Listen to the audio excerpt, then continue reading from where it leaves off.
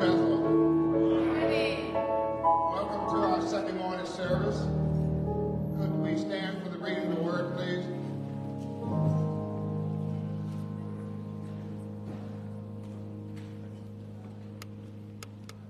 The word is the 23rd Psalms. I was kind of led to read this one this morning because David felt that he needed some direction, some inspiration, and some guidance. So he penned this song. And those directions, that inspiration, holds true to me when I read this song. So it reads, "The Lord is my shepherd, I shall not want. He maketh me lie down in green pastures. He leadeth me beside the still water. He restored my soul. He leadeth me in the path of righteousness for his name's sake. Yea, though I walk through the valley of the shadow of death, I will fear no evil, for thou art with me. Thy rod and thy staff, they comfort me. Thou preparest a table before me in the presence of mine enemies. Thou anointest my head with oil. My cup runneth over.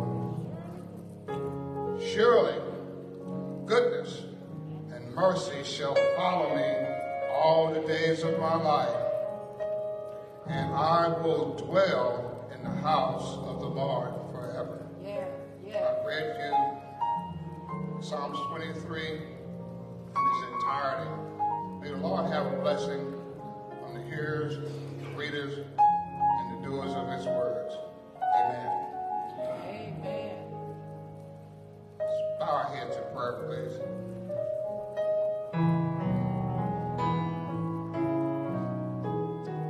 Lord, I come to you as humbly as I know how, Lord.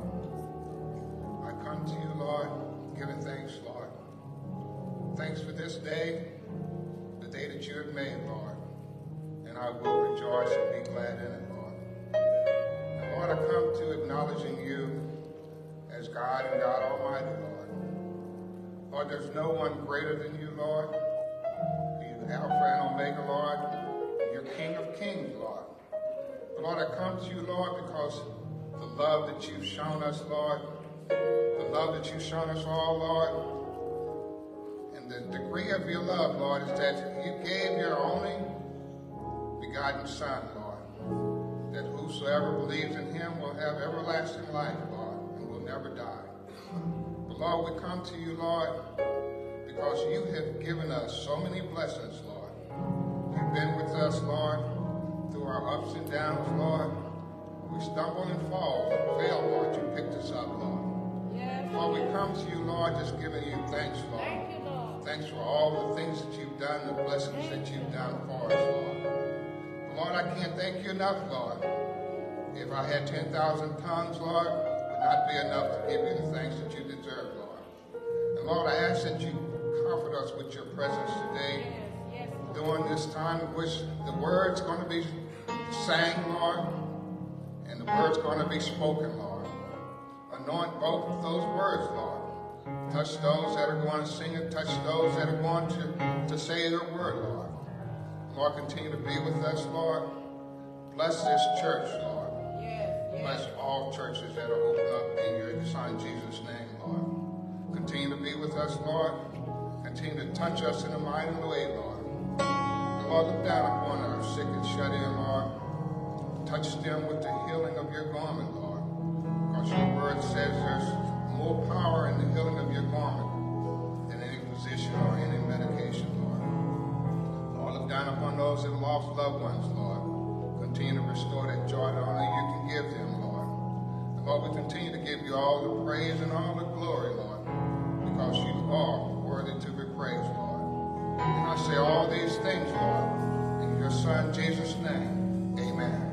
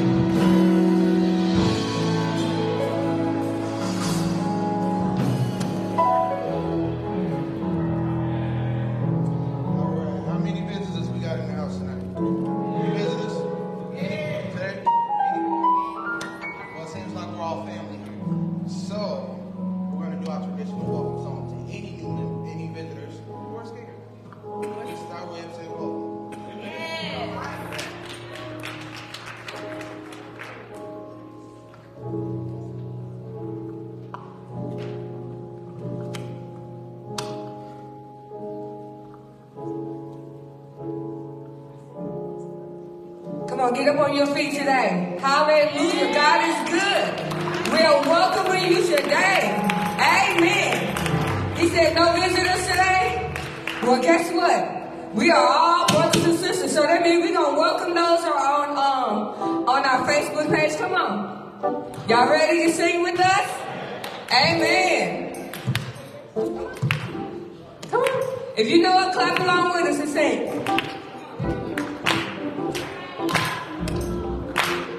Y'all, 1, 2, welcome to.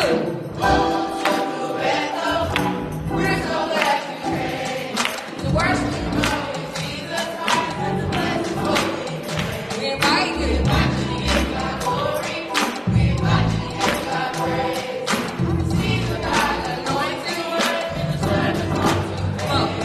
Say you are welcome. To New Bethel. Say you are welcome. Come on, sing it with us. Say to New Bethel. Let's praise the Lord. Let's praise the Lord. Let's praise the Lord. Say get ready. Say get ready. Today is your day for a blessing. Say get ready. Today is your day. Come on, go ahead, take it out. Say you are welcome. To New Bethel. Say you are welcome. To New Bethel. Let's take it out. Let's praise the Lord. Let's praise the Lord. Let's praise the Lord. Hallelujah. Amen.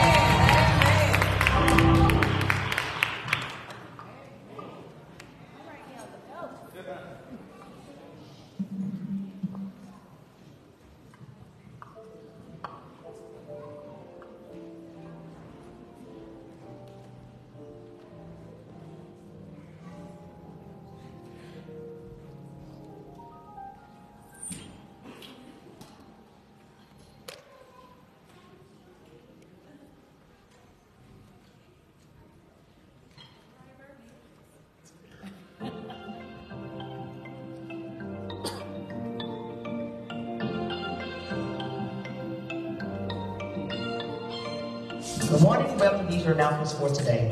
See your voices for church weekly activities from March 18th through March 24th.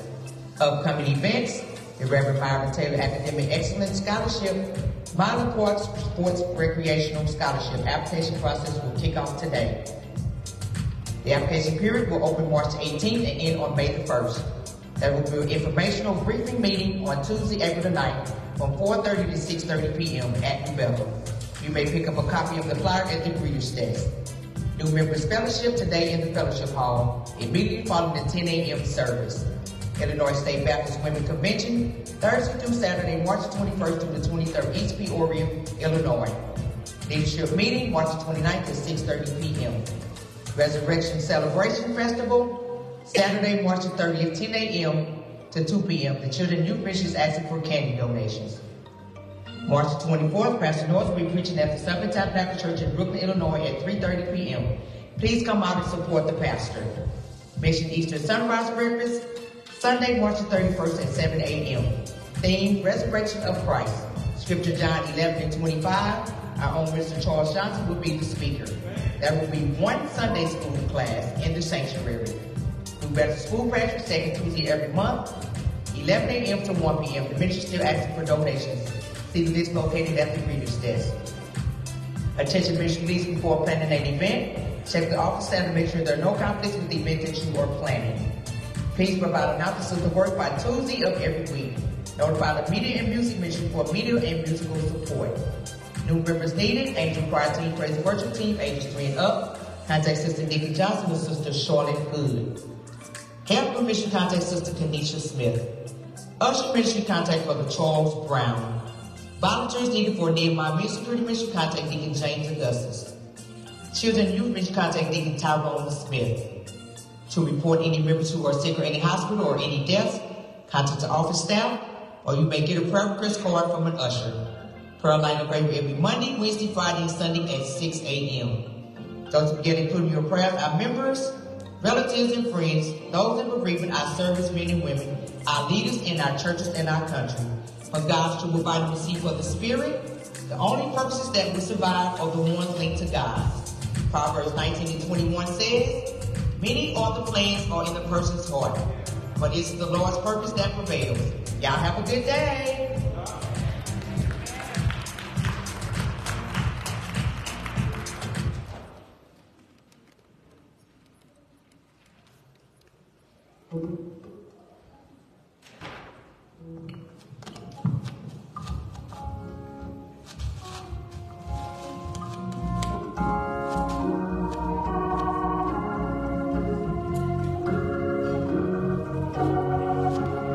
Amen. How many know it's so any God and an awesome God? Amen.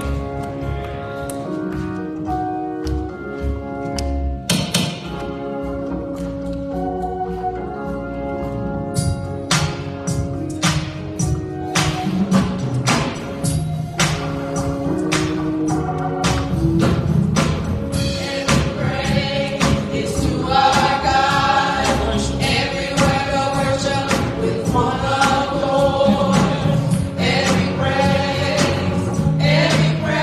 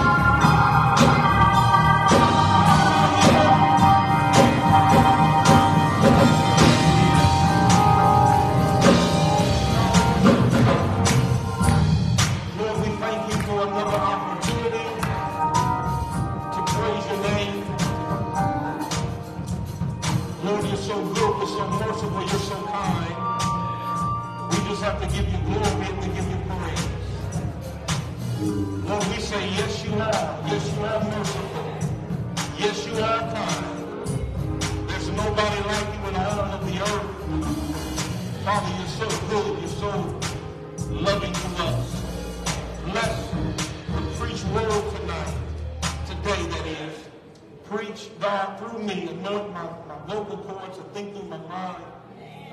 Father, they came to hear a word from you, so Father, don't disappoint them. Speak to their situation. Call them to repentance.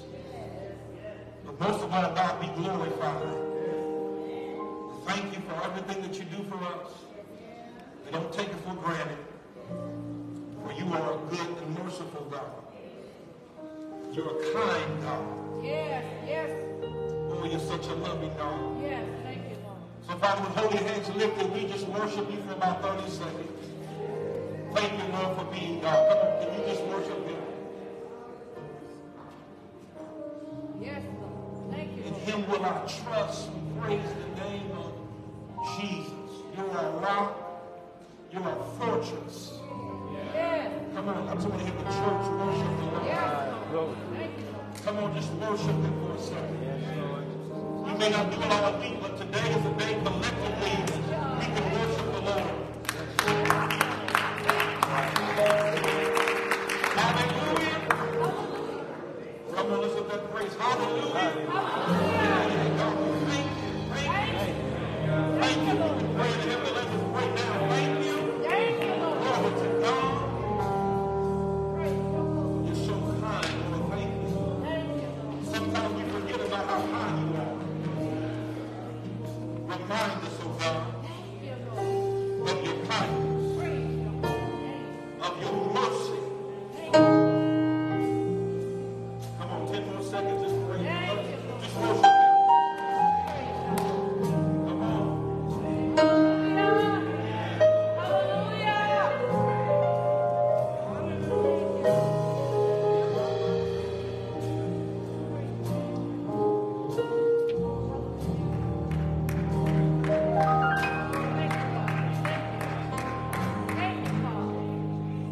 That's it. That's it. That's it. Let's clap our hands for the Lord, everybody.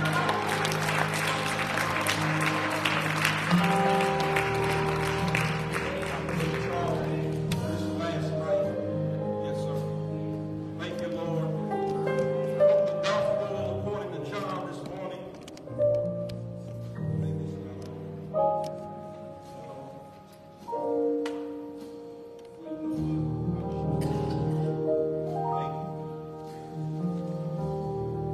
From the Gospel of John today, chapter 11. How many are happy to be here today?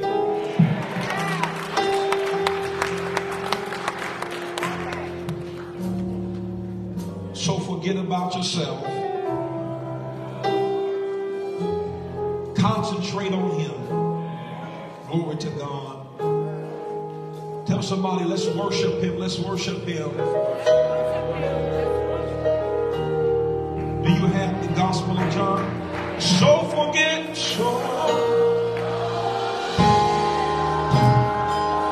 And concentrate on him. And worship him. Christ our Lord. Everybody say word. Jesus Christ. The Lord. Thank you, Jesus. From the Gospel of John, chapter 11, let's look at verse 32 and 33. When you have it, say, I have it.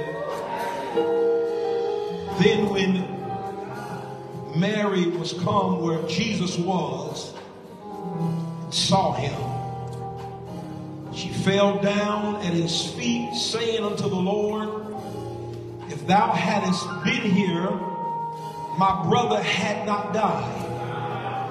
And Jesus therefore saw her weeping, and the Jews also weeping which came with her.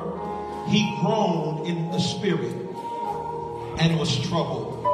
I think that's all we need today. Let's look at somebody and say, neighbor, get out of your own way. Come on, tell somebody else, say, get out of your own way. Worship Him, Lord.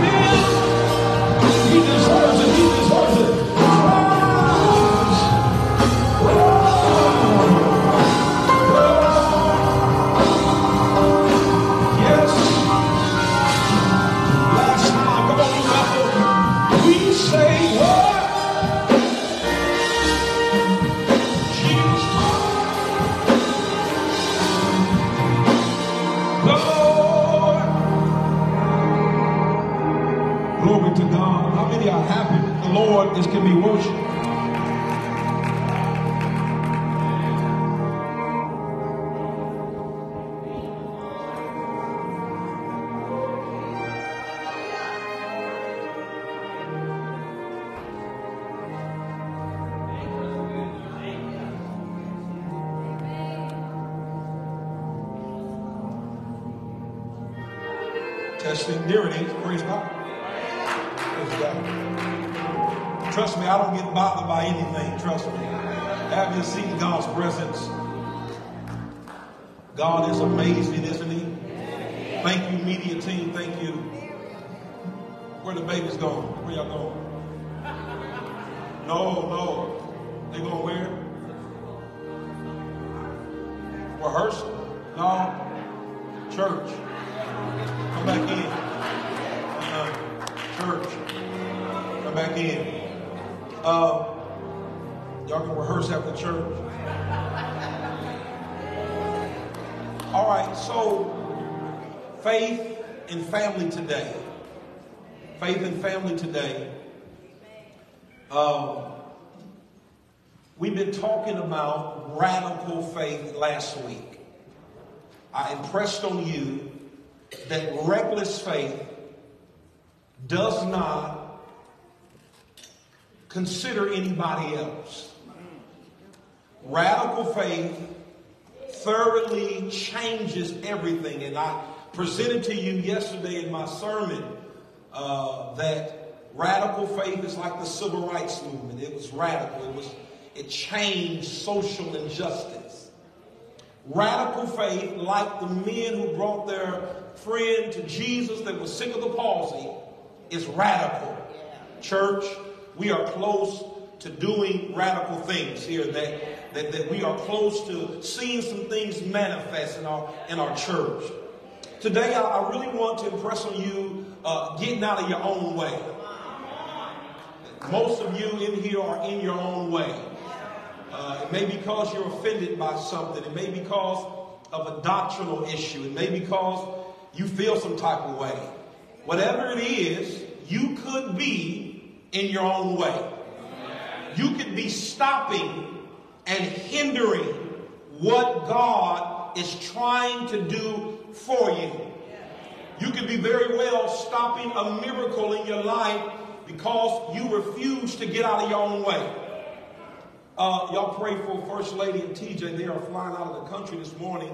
TJ's a senior this year, so they're doing some things with his senior class, and so they'll be flying out of the country. So y'all keep them in prayer this morning. So radical faith is what I tried to get you to see from the Gospel of Mark. We looked at this story. This week, we're looking at the Gospel of John. The Gospel of John is not in the synoptic Gospels. People of God, hear me today that synoptic, synop meaning together, optic meaning seen. In other words, they see together. The synoptic gospel, synop together, optic, see together. You have Mark, Matthew, and Luke. Mark being the oldest of the synoptic gospels. John is not separate from them, but he is a supplement gospel, because John, in his old age, around AD 80, he writes the Gospel of John. He also writes 1st, 2nd, 3rd John. He also writes the book of Revelation. John had the synoptic gospels, but he writes from a different perspective. He writes this spiritual gospel. He writes this gospel that highlights these two facts: that Jesus is the Son of God. And the second thing is that Jesus, faith in him alone, will give you salvation. The Gospel of John, people of God, is evangelistic as well as it is apologetic. It is evangelistic because Jesus is trying to reach us. Who is us? Us are the people that are lost. We are in sin. We are on our way to hell. So Jesus is an evangelist. He's reaching out, not through religion, but he's reaching out when he says, I come in the volume of this book. You don't believe on me, but believe my works. It is evangelistic, but it is also, that's right, baby, it is also apologetic. Because Jesus is defending who he is.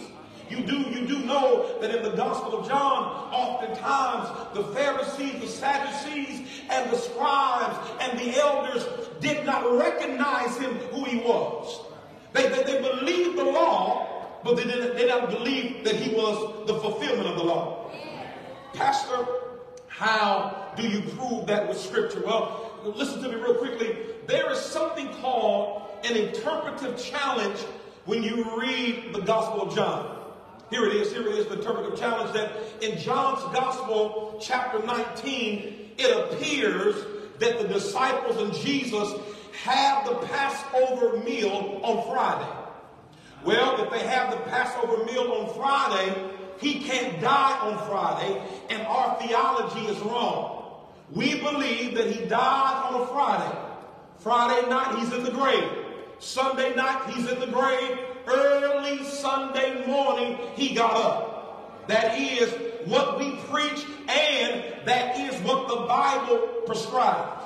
Well then, how do you reconcile this interpretive challenge that we see in the text?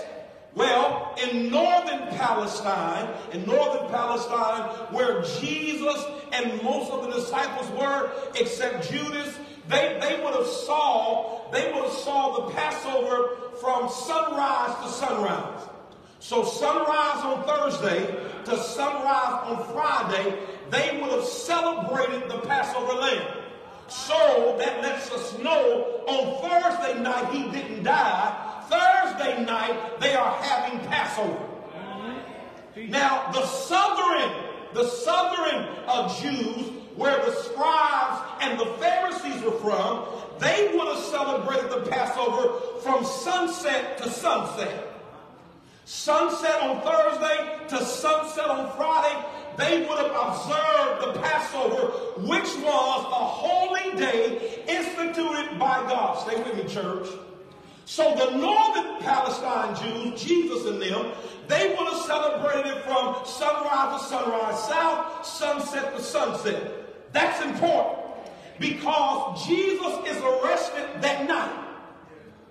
He's arrested that night. They don't care about arresting him at night because they got to kill him on Friday for the prophecy to come to pass.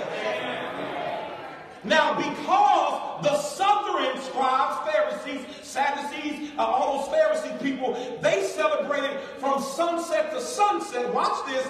They can arrest him and kill him on Friday afternoon, but they can still keep the law by sunset. Y'all missed your place to shout. They're more interested in keeping the law, and they can care less if they just killed an innocent man. That's how you all can get caught up in doctrine and not have no faith. You can trust your money but don't trust God. You can try to run this like you run your household, but God says, I'll prescribe the way for you to run my church.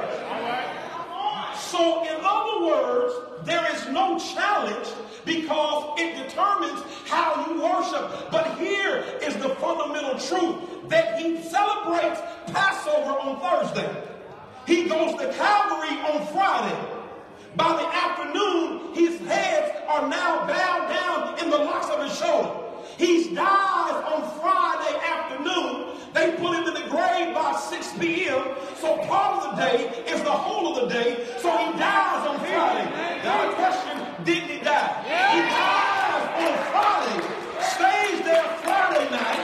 Stays there Saturday night. Can I preach how I feel? That's reconciled. Third day, he can't die on Thursday because that's not 3 days. That's 4 days. He is not like Lazarus in our text. Jesus dies on a Friday, raises on a Saturday. Look at it again. Part of a day in Jewish custom is the whole of the day. No matter when you got paid on Friday, guess what you're going to tell everybody? I got paid on Friday. Well, then, when we look at this gospel, John writes from this vantage point, Brother Andre. He writes to show us this Jesus in all of his splendor. John writes this later in his life, and he is exiled to Ephesians, not Patmos.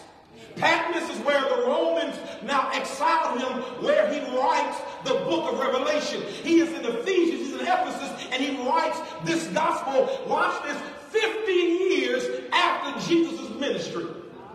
And there's nobody in church history that would doubt or would argue who wrote this gospel. Let me give you some proven facts about that John wrote this. John excludes himself when he now lists the disciples. Why would you mention yourself, watch this, when you're listing people out if you hadn't wrote the gospel? That's number one. Number two, all tradition points to John writing this because over 20 times we see this statement. The disciple whom Jesus loved. All right. Now they're only talking about one man. Yes, he loved all of his disciples, but John was special. Can I make some of y'all mad? Because I know some of y'all get mad and walk out. I believe I'm special.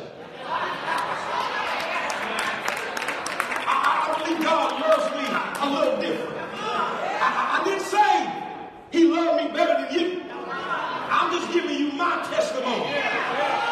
Didn't I preach last year around Easter? You a special case. Some of y'all missed that, but I just believe I'm special. Oh, I'm talking to one of the daughters of the church, and she'll tell you she's special. She'll tell you that her daddy just loved her, and when you look at her, she's spoiled rotten. I know she's special. Anybody can wave their hand and say, God, I thank you for being special. And for any of you that don't believe you special, you need to lift up that hand and say, thank God that you special because you was on the wake-up list this morning. You are. And some of you determine that God loves you by what he gives you. But I thank you for giving me life when I deserve death. Thank you for giving me salvation when I deserved hell. Thank you that you died when I was yet a sinner. We have penmanship, we have evidence, we have credibility that lets us know that John wrote this gospel.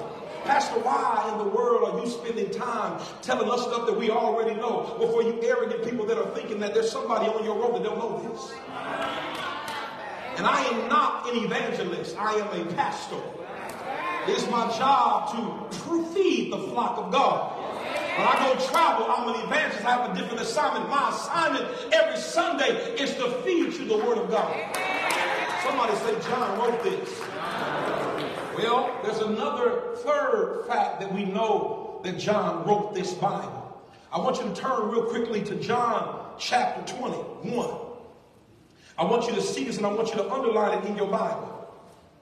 John 21, look at verse 24 and 25. For some of you thought you'd have to turn in your Bible, open that Bible back up. This is the disciple, John 21:24. This is the disciple which testified of these things and wrote these things, and we know that his testimony is true.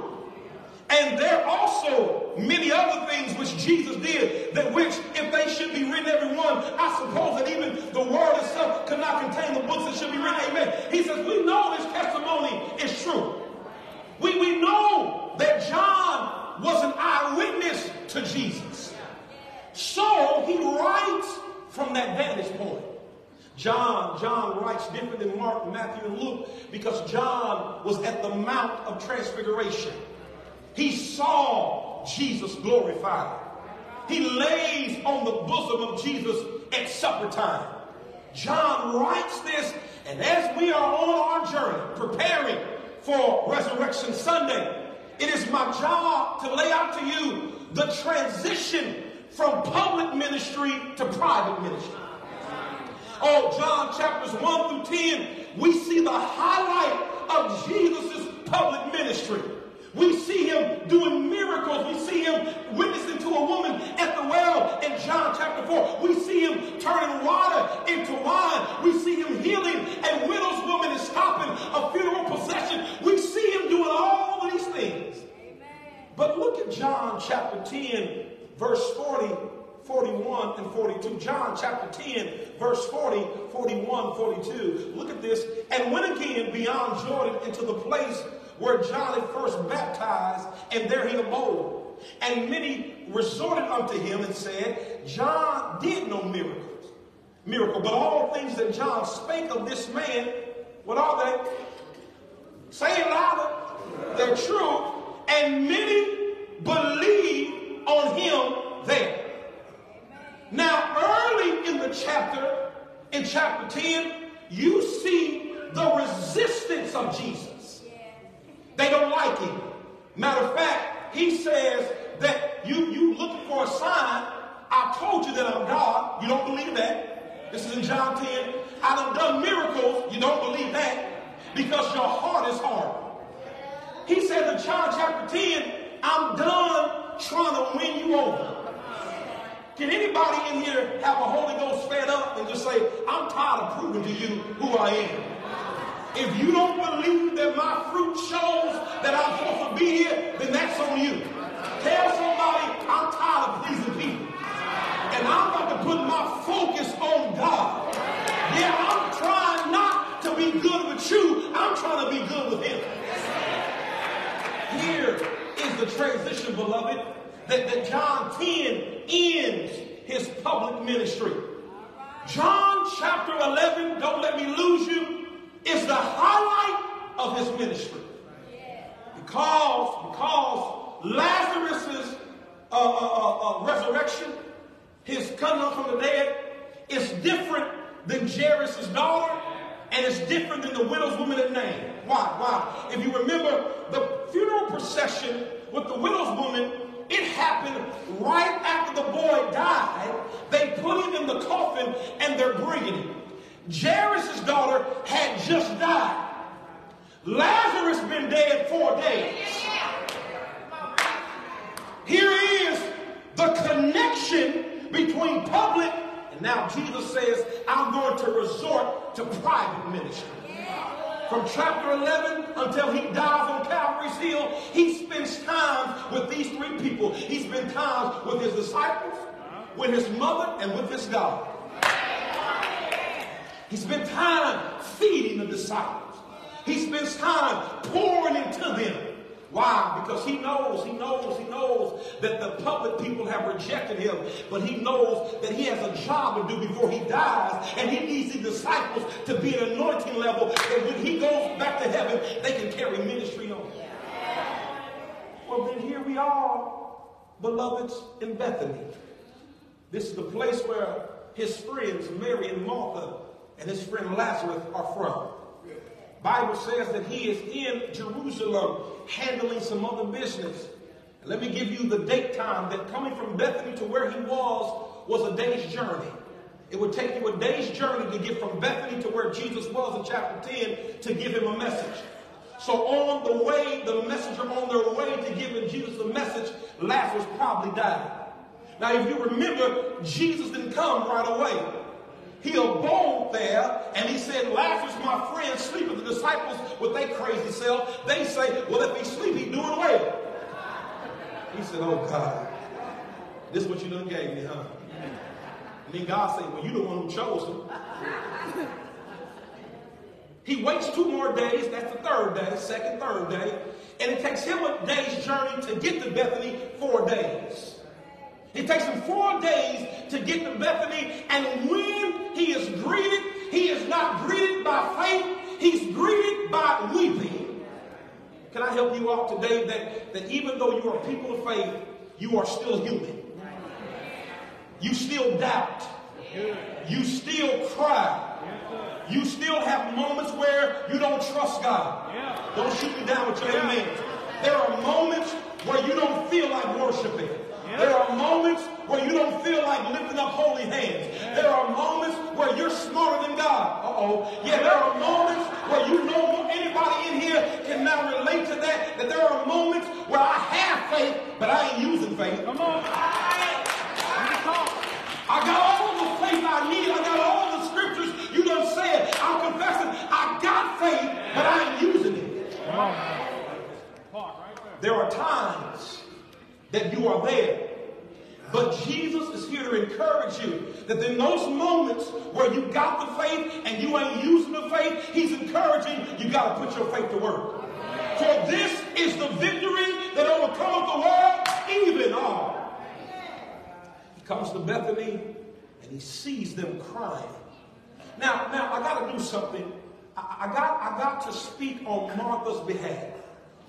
Because Martha has gotten a bad rap. Right? Typically we preach her from a place of anger all the time. And there are times where Martha was out of order. But in this particular case, when you really read the text, I don't think she was out of order. Okay, let's just read the Bible and let's see what you come up with. She meets Jesus out before he comes into town. And this is what she says. Jesus, had you been here, my brother wouldn't have died. That don't sound like pain or anger. That sounds like faith. Come on. Because we know, had you been here, everything would have been all right. Now her faith needs to grow up, but I don't think she was trying to get on Jesus. See, you got to be careful that you don't judge somebody off of one instance. The instance in the house was different than this instance. What you mean, Pastor? Come here, Sunday school students, lean in. You remember when she invited Jesus over her house and Mary was sitting at the foot of Jesus and she was about serving and conversing with many things. She now tries to rebuke Jesus. That's different than this. And sometimes y'all judge God and judge people off of one instance. All right. Because I went off on you on Sunday, don't mean every Sunday I'm going to go off on you. But I went off on you because you cussed me out before you left the church. All right. You didn't tell that side of the story. She says, had you been here, my brother would still be living. Jesus says he's died so that the glory of God can be seen. Can I tell you that right now that God is allowing some of y'all to go through just so his glory can be seen through you?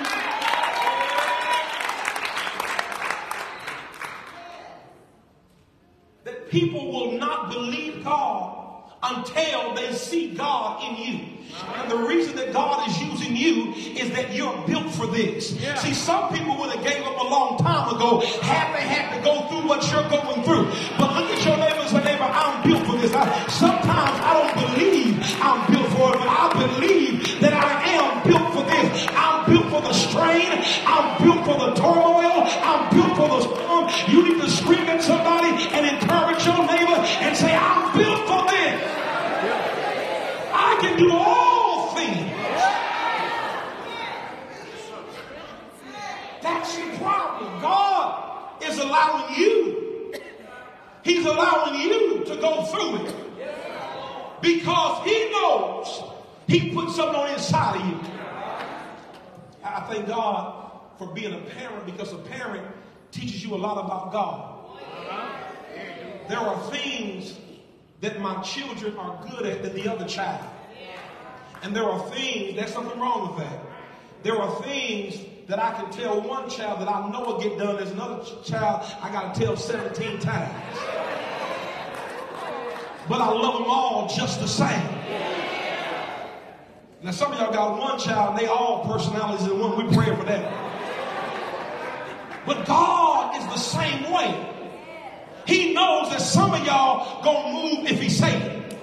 And then some of y'all gotta fall down and hit your head. And then some of y'all gotta break your leg and break your arm before you listen. And then some of y'all got to about die before you listen. God knows his children. I don't know which box you in. And I ain't judging nobody for being in your box. He says this came so that the glory of God could be seen. Martha goes, and Mary comes back and said the same thing. That's what we pick up in verse 32. I'm almost done. Here it is. Because I want you to get out of your own way. Hallelujah. I'm tired of you messing and self-sabotaging everything good in your life. And I'm tired of you allowing your past mistakes to give you judgment for your future faith. Yeah, you made some mistakes, but you did learn from that. I want you to pat yourself on the back and say, I did learn from that. See, some of y'all think patting yourself on the back is arrogant, but every now and then y'all need to get like David and encourage yourself in the Lord. Yeah, I learned from that mistake. I learned from that debt. I learned from that bill. I learned from that relationship. Somebody scream and say, I learned from that. Anybody can say you learned from your past mistakes. Well, if you learn from your past mistakes, don't let that dictate your future faith. Where God is taking you, you need to forget those things which are behind and reach forward to those things which are abreast. You keep looking back, can't move forward. You so scared. And I told you this last week. I might have told you on Life Lunch. I don't know when I told you. But some of y'all got to stop looking for bad every time something good starts happening in your life. We are pessimistic praisers. We are pessimistic praisers. Every time something good starts happening in your life, you start getting like the devil. I wonder where the devil is. Don't worry about where the devil is. You look to God, the author and the finisher of your faith. Come here, Isaiah 53. He'll be your rear guard and your battle axe. You keep looking for the devil. It's going good, but I just know something about to happen. Yeah, now. You keep speaking negative. I don't know. It's just too good to be true.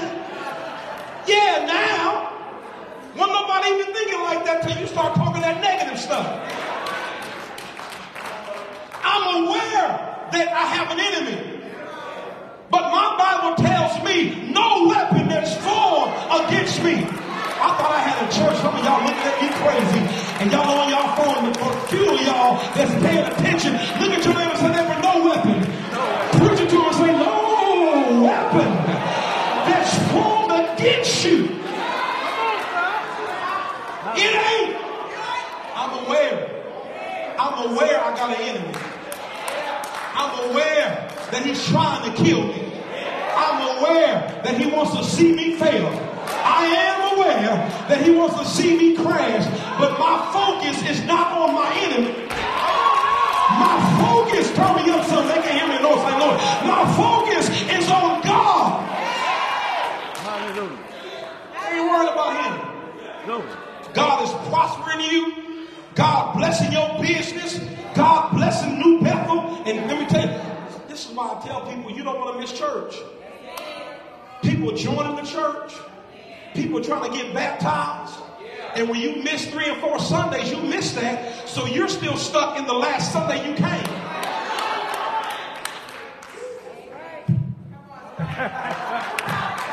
Gotta stick with it. Gotta stick with it. That enemy is there. But why are you worried about him? God blessing us. God blessing you. And you, the first thing you're going to do, not give him praise, where the devil at? No, change your mentality. Stop looking for the devil and start looking for God. Some of y'all still sleep. Wake your neighbor up and say, stop looking for the devil and start looking for God. I just know something about to happen. What about to happen? Nothing but good. For I know the plans and the thoughts I have towards you. Thoughts to prosper you, not to harm you, to bring you to an expected. I feel like preaching early in the service.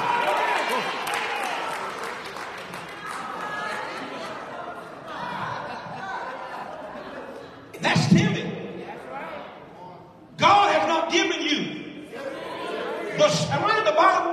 In the spirit of fear. But of power, that's Holy Ghost. Love, that's Holy Ghost. And the sound, that's Holy Ghost. Get out of your own way. Stop talking yourself out of blessings. Amen. Stop talking yourself out of a right relationship with God. Come on now. Here it is. Stop talking yourself out of the next level. Yes, Lord. I told the leadership when we prayed this morning, we prayed with the musicians and singers and media. We prayed that we're all on one accord. I said, watch this. Don't be lying talking about, I got to pray about it. You ain't praying. You're trying to delay an answer. Because it don't take long to pray. Sometimes he'll tell you, but you ain't listening. God is, you say, God, give me that. He'll give you like, I need to pray. No, he done told you. One of the sons told me yesterday that the Holy Ghost arrested him. And he said, the reason that you haven't moved in faith, this is what one of the sons said. He said the Holy Ghost told him, the reason that you haven't moved in faith is because you don't believe the prophecy that I gave you. That's called self-awareness. Stop looking for the devil. Amen. He's there. He's always roaming around. He's always visiting. He ain't got no church home. He's just a nomad. Keeping a mess. I'm preaching better than you responding.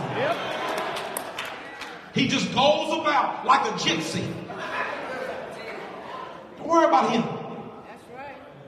Get out of your own way. Here it is. That Jesus comes. And she says, I know my brother's going to raise the resurrection. He says, you're looking at the resurrection. You're looking at what you need.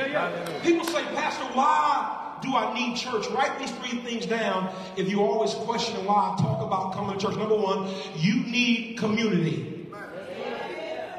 That's why you go to family reunions. That's why you went to the club.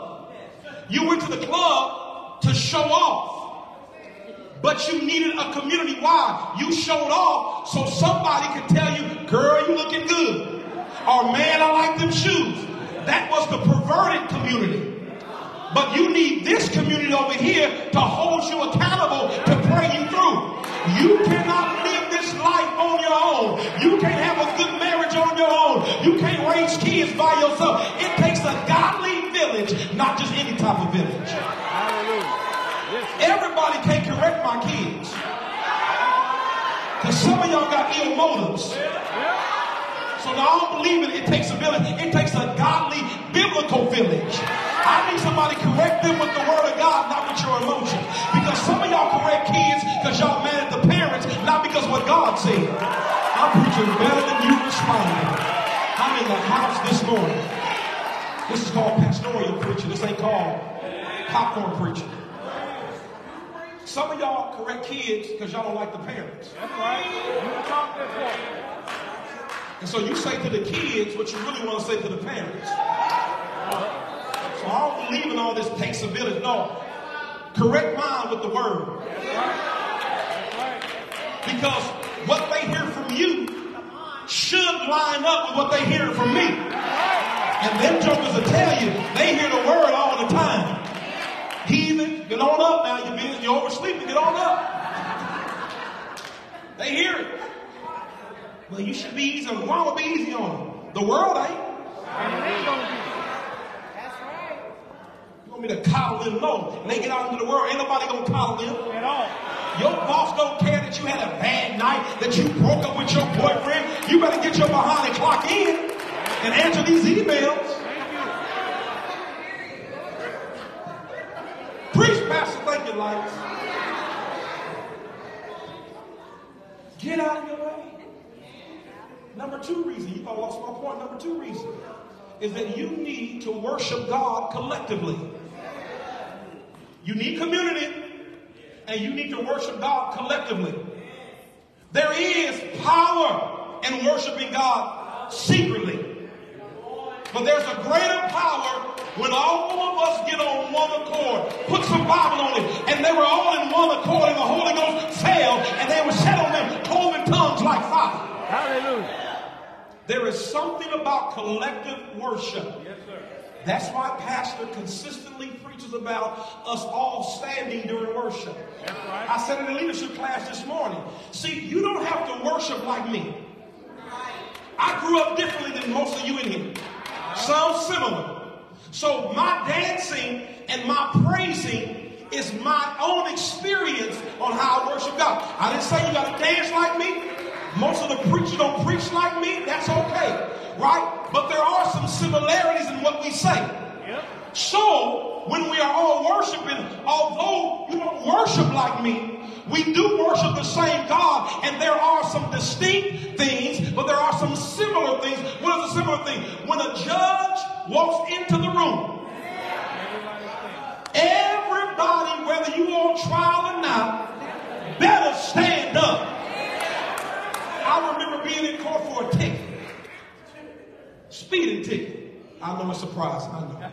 And I was on there for a speeding ticket. And this was my first time going, and I didn't really know what they were going to do. I thought they were going to lock me up, Mike, for a speeding ticket. I had never been in no trouble before, really. Or caught for it, let me say it like that. And so I'm in that courtroom, and they said, please rise. I rose up. And there was a joker across the way. He was like, I ain't standing up for no white man. I ain't doing that. And I didn't know what to do, but I saw that bailiff come down the line and gave him grace. He says, young man, I'm going to need you to stand up. I ain't standing up for no white man. Y'all had us oppressed. He said, young man, I'm going to need you to stand up. He kept talking. Where you go? They had hemmed him up and taken him out. Now, he probably was there for jaywalking. But he'll turn a jaywalking charge into a felony. All I'm saying is that you might not dance like me, you might not speak in tongues, you might not lift your hands, but at least when God comes in the room, you can stand up. Can everybody in the room just stand up? Because the King of Kings and the Lord of Lords is in. Some of y'all still disobedient. If you can just stand to your feet and say, God, I know you're here, so we reverence you because you're God. Jesus. Thank you, church. Thank you, church. So watch this. When praise and worship is up, even if I don't know the music, I'm still not reverencing the praise team, not reverencing the kids, not reverencing these great musicians. I'm standing up not because you sound good. I'm standing up because he's here. The judge done showed up. Here comes the judge. Here comes the judge. He done showed up. Yeah. Showed up. When he shows up, miracles happen. When he shows up, deliverance takes place. But you got to get out of your own way. Martha is in her way because she says a faith statement. Then she says a doubt statement. Mary says a faith statement. If you would have been here, my brother would have not died. But then she says a doubt statement. And that is the frailty of humanity. That we can be on top of the mountain on Sunday. But let something happen to you. Well, that you weren't expecting. come on here. Man, I don't know where God be at. Oh, for real? That's what we're doing now. Now all of a sudden, he didn't know that was going to happen to you. In your lowest points, God is with you. Amen. In your most successful moments, God is with you. He's a God of the mountain. Hallelujah. And he's a God of the valley. Come on now. Hallelujah. This is what I like about God, and I just found out he's a God of the in-between. Anybody can get glad that God is a God of the God of. Well, then when Mary was come where Jesus saw him, she fell down. Then she came weeping, even a poor family. It's not a rich family because they all live together. This is not a very wealthy family, but even a poor family had to have mourners, and they had to have somebody singing with them, somebody playing the flute. That's why at our funerals, y'all just thought we did it because we was black. That's why we have people that read condolences, and we have a singing, and we have preaching. This is biblical. That we are lifting up the dead's lifestyle to in front of you to God. That's why we are very particular who we bury, because Pookie and Ray Ray and them, they might not have been living for the Lord. That's why, look at me, family members, because you are encouraging family members that fight, cuss, and do all that crazy stuff. You talking about, I go call my cousin and them. That's bad, because you need to be witnessing to that cousin that's smoking, drinking, and fighting, so that when they die, they don't go to hell. Amen. Y'all just missed that. See, we love to brag about our crazy cousin, about our fighting cousin, about our cousin who did time. We love to brag about their sin, but we should be showing them the way to Jesus. I miss about 100 of y'all right there. See, you love to brag about my cousin, don't play that, but you should be saying, cuz, you shouldn't be doing that. I done lost my church. Because you want to be the church kid, but you want to feed that foolishness in your cousin that should be getting delivered. And so they can't get delivered because you're not being a good evangelist.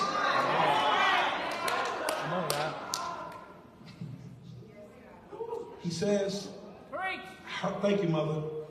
I see this groaning, this wailing. Look at verse 33. The weeping that came, the Bible says that when Jesus saw them, verse 33, came with her, he groaned in his spirit, and he was troubled. Now Deacon Gibson, why is he troubled? Because, Mother, they're sad that their brother has died. He says from verses 1 to 32, I done showed you who I am, and y'all still crying like I can't get it done. Well, there's four things I see in this text. Here's my observation number one. Observation number one is that I see pain. yeah. That they have lost somebody. And can I tell you all something? That everything you've been through, you should experience some sort of pain. I didn't say you couldn't cry. I just said you can't keep crying. I didn't say you can't be mad. I'm just saying don't let the sun go down on your wrath. I didn't say you had to agree with everything that I say, but I did say we can't be in division. I didn't say you got to like everything God is doing in your life, but I just said you can't doubt God. See, this is how you get in your own way. You let pain dictate how you're going to have faith. Well, come on now. See, your logic can override faith. It's called, I got enough common sense. Sometimes all your common sense ain't common. That's number one. Number two, sometimes your common sense can get in the way of what God really wants to do. Well, come on. First lady had a problem with her neck. Her neck was hurting, and it was causing what we believe migraine headaches. people think that she's quiet because she's stuck up, but she's really quiet oftentimes because either she's praying or she's battling a migraine. People don't know that. They just see her on the front row, and why first lady so sad? Because her head hurt. That's why she stayed. That's why her head is hurting in the loud music, and she done heard this screaming for 20 plus years, so that hurts her head. So she was battling this neck problem. So we were just trusting God and believing God that God would heal her body, heal her mind, and pray with her. And so she went to the doctor. They gave her some medicine, and that medicine blessed her. It gave her some relief. Finally, after all of these years, it gave her some relief. But this is what she said out of her mouth. I thank God for the medicine, but I thank God for being my healer. See, all of y'all think that faith preachers preach against medicine. We don't preach against medicine, but we do know that medicine assists what God can only do. Are you hearing me?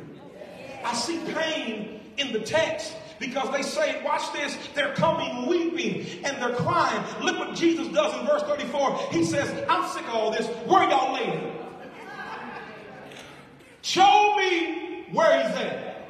I done heard from Martha. I done heard from Mary.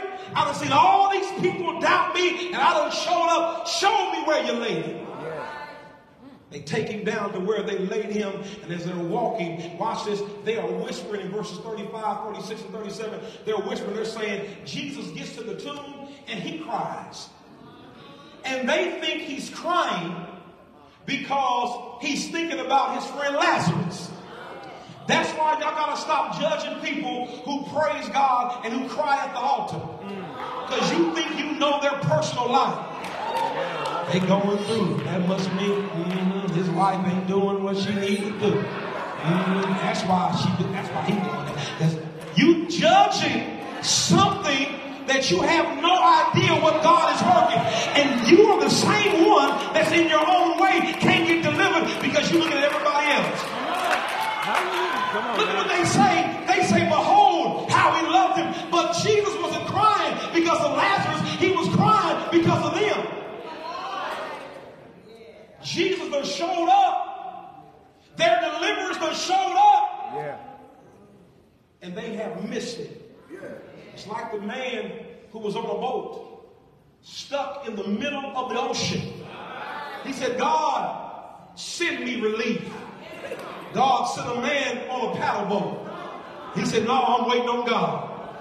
Then God sent a tanker truck or a tanker boat. And he said, no, I'm waiting on God. Then the helicopter came down and brought him a ladder. He said, no, I'm waiting on God. He died in that ocean. Got to heaven. He said, God, why didn't you come and save me? He said, I sent 3 rescuers, big dummy. Why didn't you get them? In other words, your deliverance can be right there. But because you're in your own way, you'll miss what God is doing. I see pain. But this is what I see in verse number 38. Jesus, therefore, again, groaning in himself, coming to the grave. It was a cave and a stone laying upon it. Verse 38, I see patience. God is patient with us. Yes, Lord. Even though we get in our own way, even though there's pain in our life, God is patient with us. He's patient with us when we say some dumb stuff. Like, God don't never come through for me. Yeah, I know you done said it. Get quiet. That's fine, man. I'm preaching good. You say things like, I don't know when God gonna do it. I don't know why God blessing them and he ain't blessing me. We say some silly things, but God is patient with us. Can anybody thank God for being patient with you? Think about if God treated you how you treat people. I know some of y'all got road rage. Don't let nobody cut you off. You be in there singing gospel songs. Every praise. Somebody go, blankety blank. Oh God.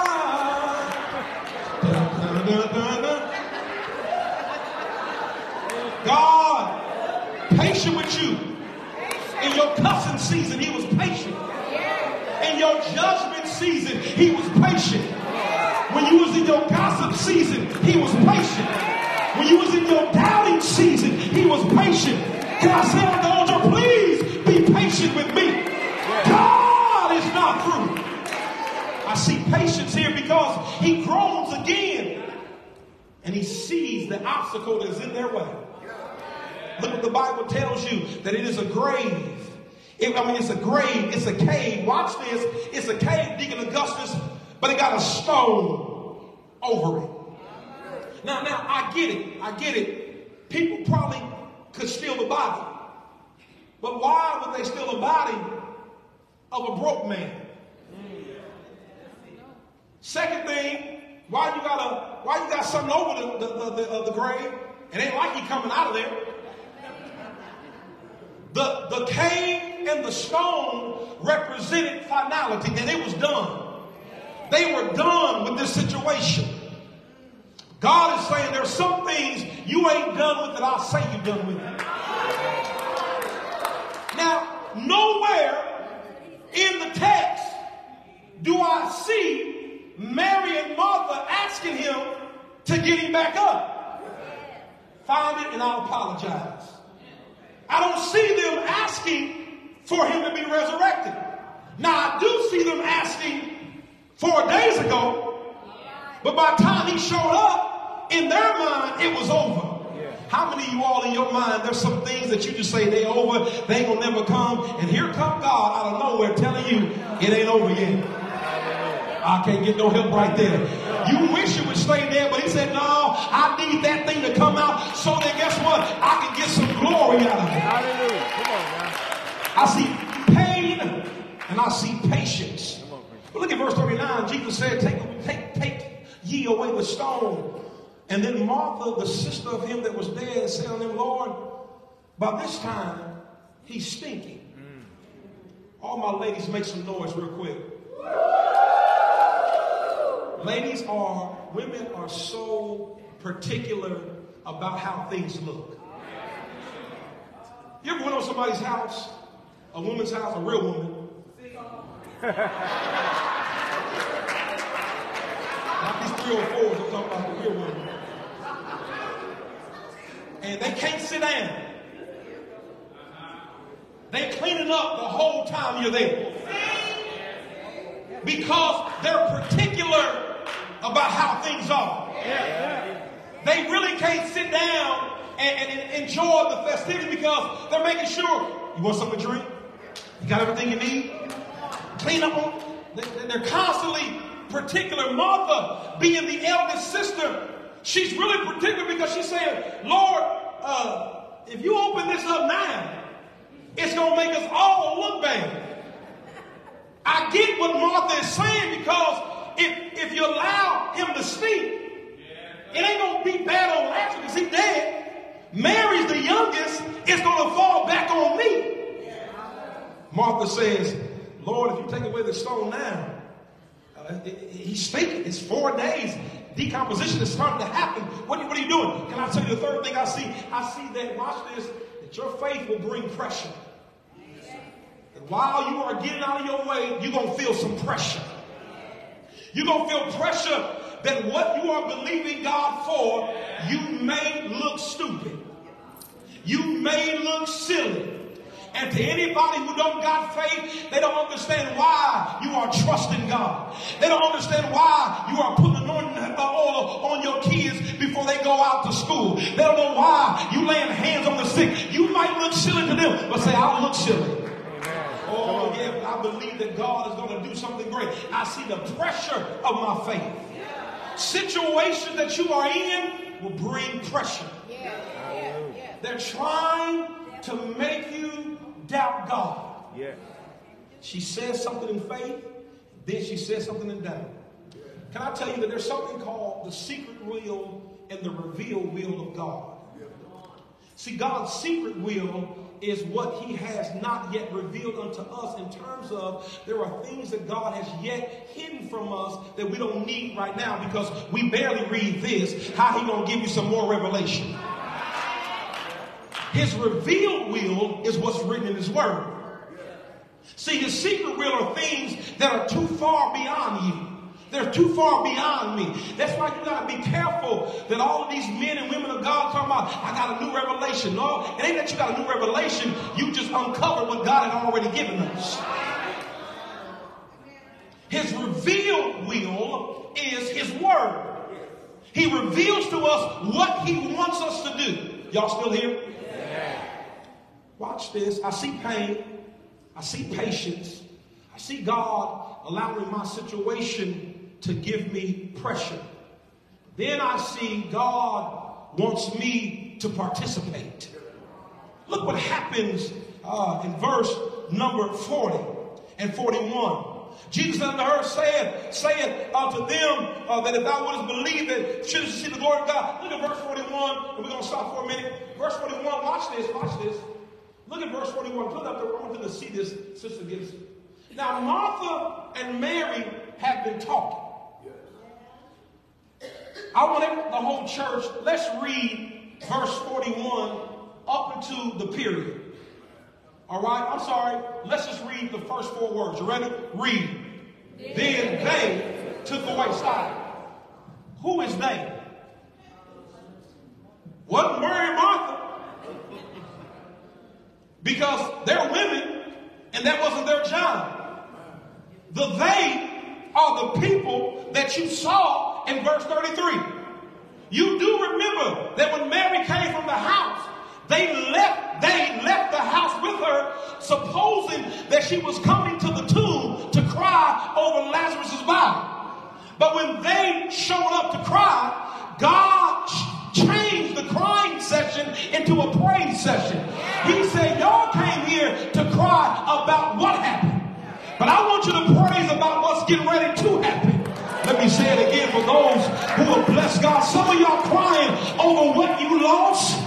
Some of you crying over what you missed. Some of you crying over what you feel like God didn't do. But I need some of y'all to praise God for what he's getting ready to do.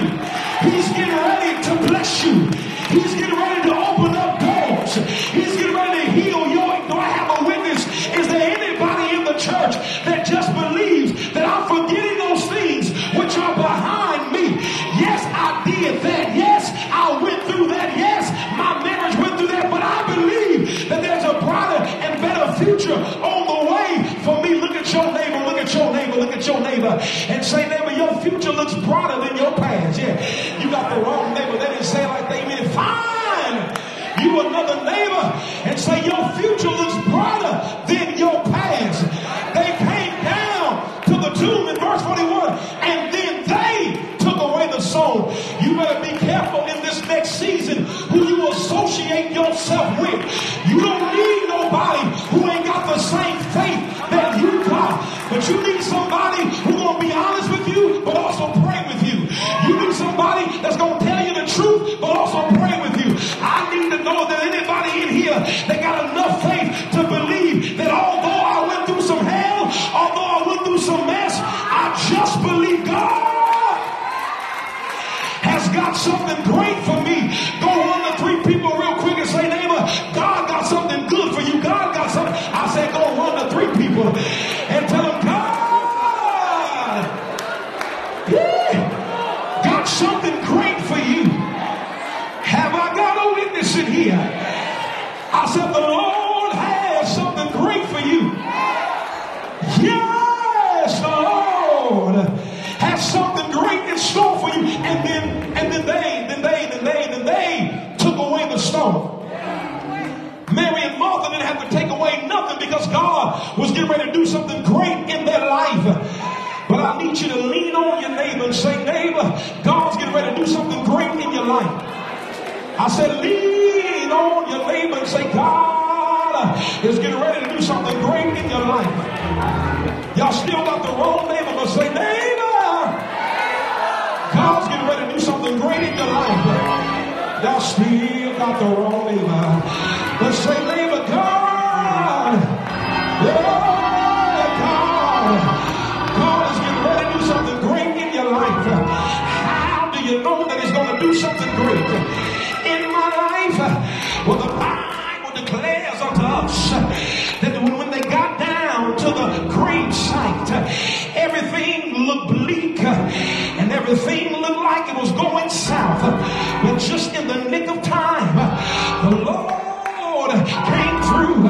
Have I got a witness in here that there's been a time where you didn't think that God was going to show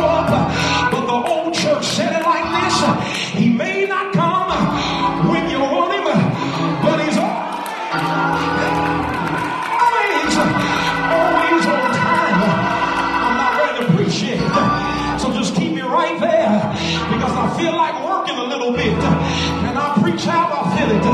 Well, give your neighbor air high five and say, neighbor, I know that you've been going through some things, but I heard the Lord say that if you got faith the size of a mustard seed, you can move these mountains. But just when you're getting ready to believe God, there is a season that doubt will play. But I came to announce to you to get out of your own way, because you've been trying to figure it out, but the Lord has already worked it out. Have I got a witness that you know that even though the things may be stacked up against you, I heard the Lord say, I got your best interest in mind. And when the Bible declares that after they rolled the stone away, they didn't know what the Lord was going to do, but I heard that God has a miracle on his mind. When he woke you up, he had a miracle on his mind. When he started on your way, he had a miracle on his mind. And the Bible says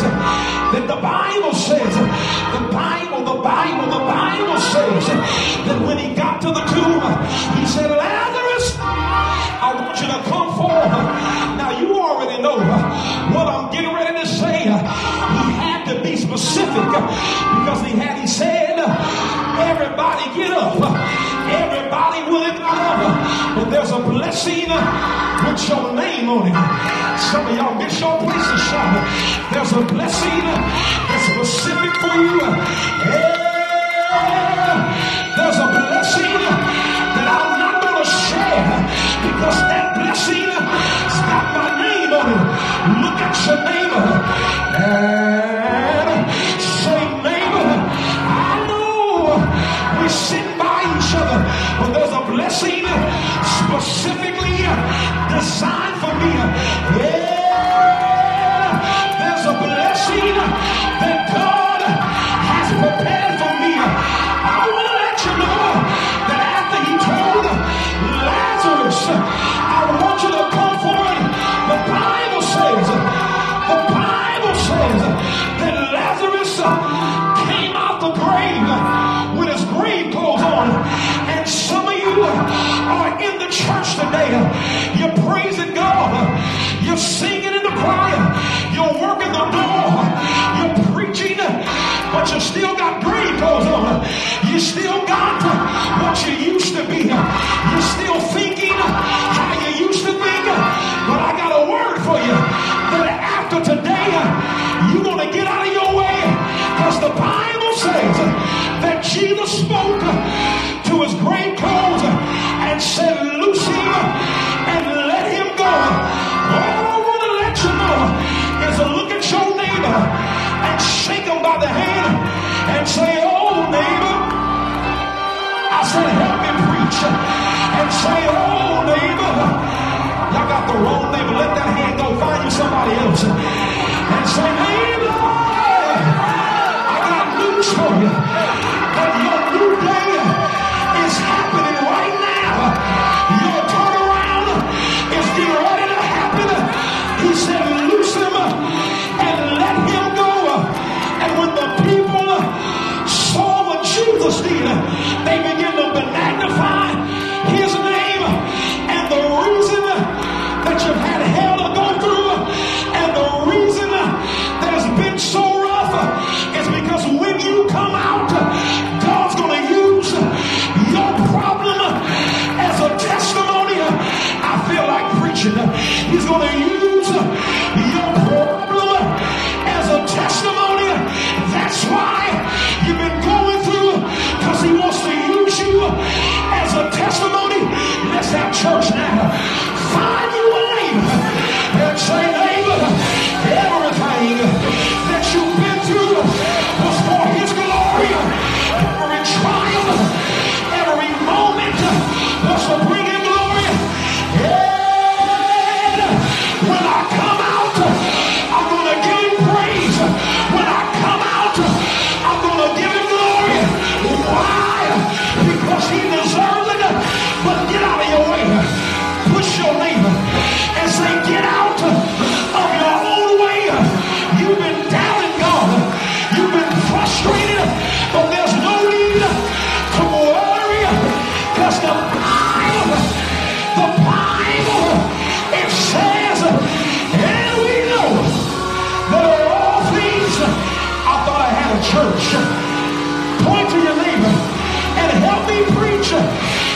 your hand behind your ear and say, neighbor, and we know that all things work together for the good of them that love God. It didn't feel good, but it's working together. It didn't seem good, but it's working together. And it's working together, and I give it praise. It's working together, and I shout. It's working together, and he's going to give the glory. Clap your hands and say yes.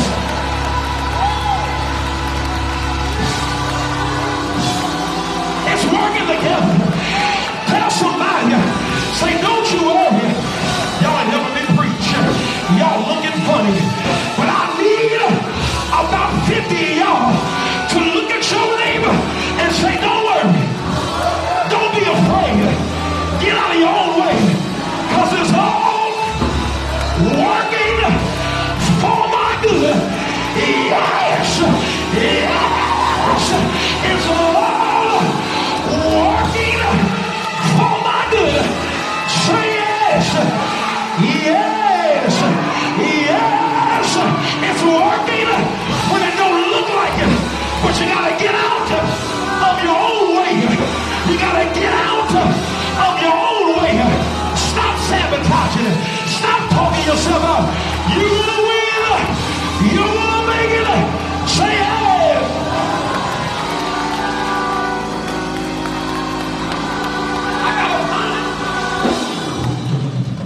I gotta find Jesus in this text. I gotta find where Calvary meets my situation. Oh Lord, I gotta find where Jesus fits in the text. Now I know he's there because we see him talking. But how does this march us up Calvary's hill? Well, do you remember what he told Mary? He said, Mary, I am the resurrection and the life. Do I got a church this morning that you just believe that he is the resurrection and the life? And here the Bible says that when he got to the Garden of Gethsemane, he begins to pray to his God. And he says, thank you, Bud, for finding me. He says to his God, if it be your will, I know I'm in the Bible right there, let this cup pass from me. He was about to get in his own way, but because he's God and because he's 100% God, he gives us one word that's going to bless you. Nevertheless, I got news for you. Jesus said, nevertheless, not my will, but your will be done. All I want to let you know is that it may not feel good, but nevertheless, it don't look good. But nevertheless, I know you look crazy because you stepped out on faith. But nevertheless, scream at your neighbor and say nevertheless, because when he marched up Golgotha's hill, they laid him on a wooden cross, and there was a thief that tried to get in his way, and he said that if you're really the Son of God, save us and save yourself. But at this time, Jesus didn't have to say nothing. The other thief said, we belong here. This man is innocent. All I want to let you know that until you die, you got to keep believing God. Get out of your own way. But tell your neighbor, it's the last time you're going to win. And you're not going to lose. Tell them, don't you worry what you think is going to happen. But tell your neighbor, you're going to, you ain't told them like nothing. But tell your neighbor again, you're going to win.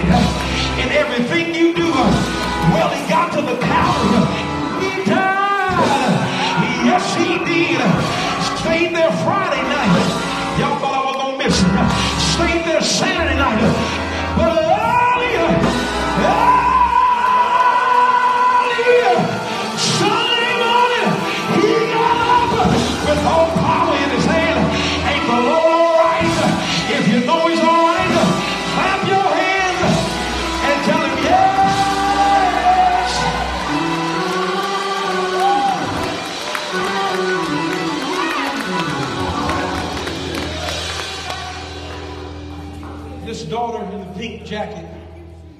I know you don't like me doing this. I've never met you before. You were secretly praying, God, give me a word. You got your word. And you don't like being on Front Street. I know this. I don't know your name. If I have seen you before, I don't recognize because your hair look real good today. But the Holy Spirit wanted me to encourage you, to let you know that this is a pivotal moment in your life. That you are almost talking yourself out of coming today. Not because you don't like church, because you're done with the theatrics. You really need God to talk to you. You just said a week ago, you wanted God, you want the Bible to come to life. I don't know you, so they know we didn't plan this. Because some people doubt the prophetic word in the Baptist church. And I'm here to announce that there's a prophet in the house. So let me tell you that the Bible has come to life to you. You enjoyed this sermon, but God wants to speak specifically to you. Stand to your feet. God says that this is a turnaround for you.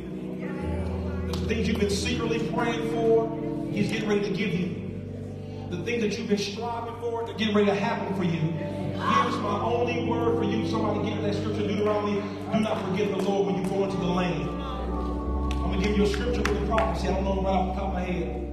God says, do not forget me when you go into the land that I'm giving you. Just Google that.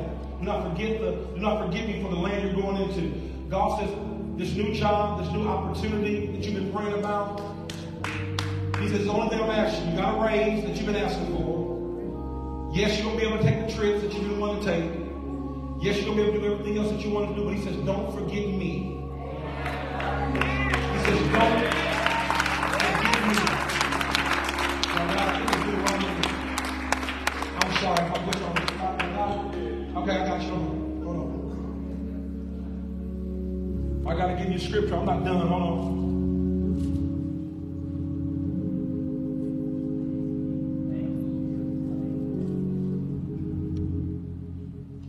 Deuteronomy 8 and 11. I thought you knew every scripture. I don't. Deuteronomy 8 and 11. Put that up for me. Deuteronomy 8 and 11. Put in the Amplified version. Yeah, give it to me Amplified. This is your word. Write this down for Deuteronomy 8 and 11. You got it? Let me read it. Beware that you do not forget the Lord your God by failing to keep His commandments and His judgments, precepts, and His statutes, which I am commanding you today. Your life is getting ready to get better and greater. It's going to be easy. And you didn't do nothing to deserve it. Lift your hands. Father, in Jesus' name. Father, in Jesus' name. Don't lay hands on her. Reach, don't lay hands on her. Father, in Jesus' name. Wherever that right there, lay hands on her. I speak prosperity in your life. Every burden removed. Every bozo get out of her life. Thank you for bringing to her the Boaz, the plan you have, in Jesus' name, increase her confidence in the name of Jesus. It is so, and so it is. Somebody give the Lord praise. Praise.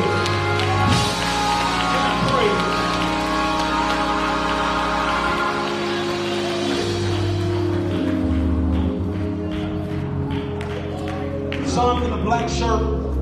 Stand up and just joined last week, black shirt. Tell your wife to stand up with you. Not only was the sermon for you, but these last 4 weeks have been for you. God wanted me to tell you that what you're experiencing, the love, the blessings, this is for both of y'all. So don't just look at him, wife. You look at me too, it's for both of y'all because y'all one. God says, do not look for evil any longer. All you do is focus on the blessings. Give me Jeremiah 17 and 7 through 9. 7 through 8. Jeremiah 17, 7 through 8. I know this one. That because you're trusting the Lord and you've made the Lord your hope, God says from this day forward, you're going to be like a tree planted by the rivers of water. And the things are getting ready to come to you all that you've been praying about years ago. And deliverance and peace. I hear the word peace. Thank you, Holy Ghost. I hear the word peace coming over you. It's going to be such a peace that it's going to surpass all understanding. Blessed is the man that trusteth in the Lord. The key word in that verse is blessed. The word blessed means empowered to prosper. Get ready for a season of prosperity. Get ready for a season of sweatless victories, not because you deserve it, but because of His mercy and His kindness. In the name of Jesus, it is so. Lay hands on the Charles. Father, in Jesus' name, we thank you. We praise you. We glorify you. I don't mind waiting. Come on. Get out of your own way. Get out of your own way.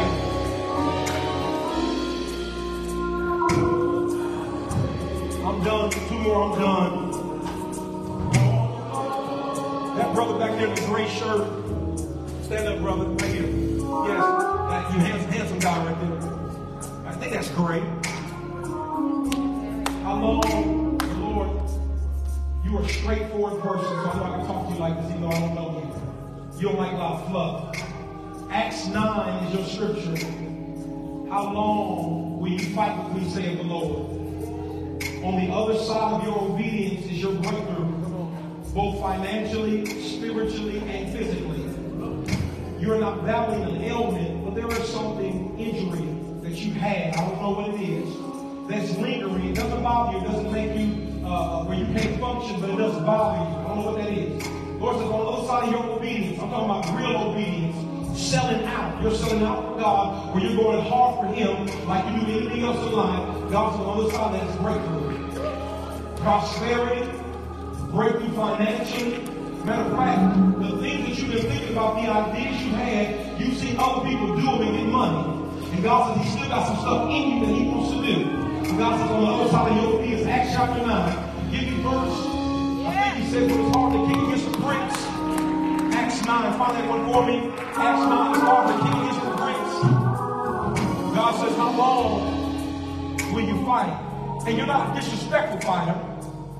You just ignore. God says, I've been talking to you. That's why we wake you up in our times 444, 111, 112. It's our time, not no specific time. It just looks high. Because God says, I've been specifically talking to you. Father, in the name of Jesus, lay hands on him now. Father, in Jesus' name, this man of God is being propelled into this next season. Everything you have on his head, Charles, lay hands on his head. Speak to his mind, God. Renew him. Oh, put your hands down. Look at me real quick, brother. Hey, God said, I'm forgiving you. You ain't got to pay for that. I already paid for it. Oh, Lord, I don't mind waiting. I know.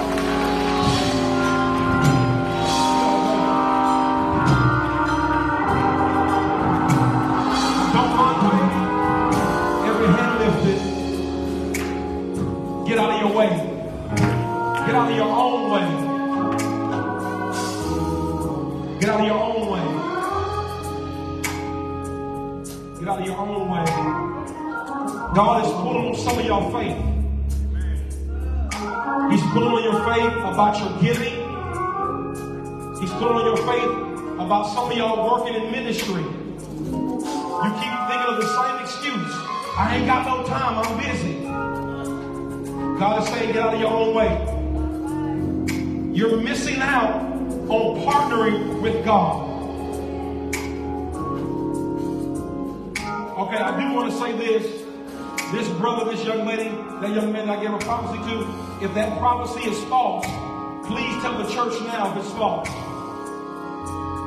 Okay, second thing I want you to tell them, if we got together before service to do this, did we do that? Did we get together before service?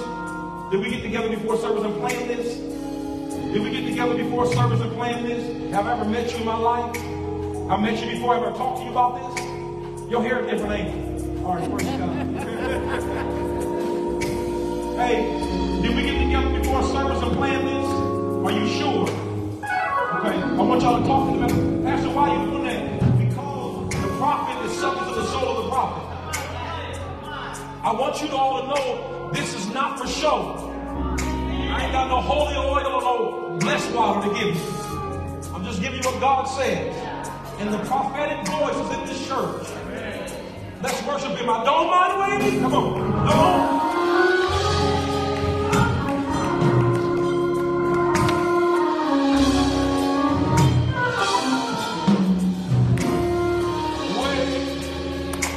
So, Father, I pray for these, your children.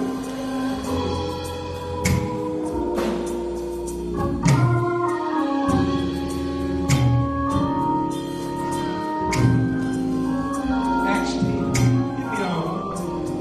I gotta go. I did say one more after that word. Acts 10, Sister Gibson. Acts 10.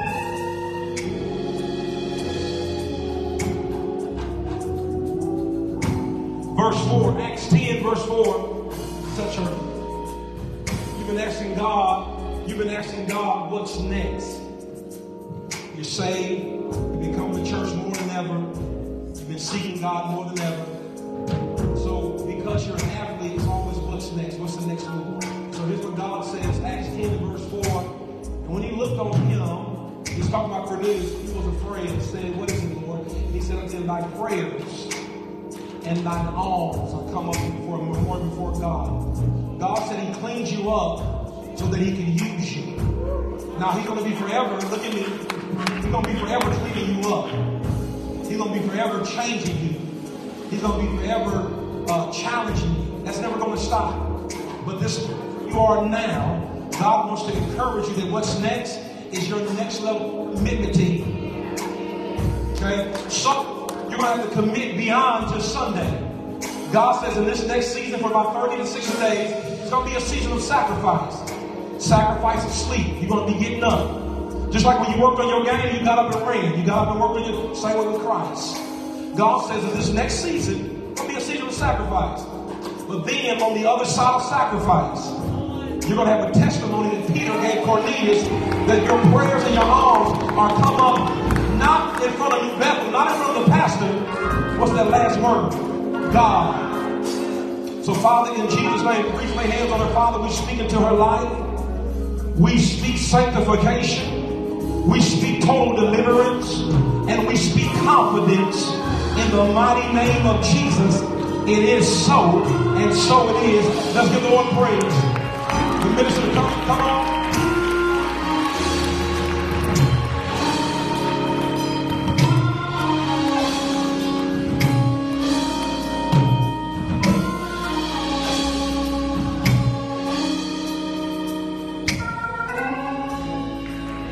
Let us put our hands together for that awesome word.